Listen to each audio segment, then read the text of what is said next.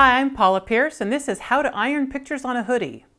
So you have a great idea for a hoodie design, or maybe a picture or something you want to put on your hoodie. It's very easy to iron this on, and today I'm going to show you how. The first thing that you're going to need is, of course, a sweatshirt. Next, you need to locate your photo or artwork on your computer. If you have a physical copy of your picture, you will need to scan it into your scanner printer. You will need an iron-on paper designed for an inkjet printer.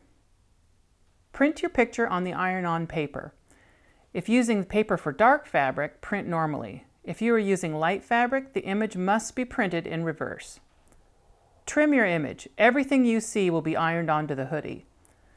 Follow the manufacturer's instructions for your particular paper brand to iron on your pictures.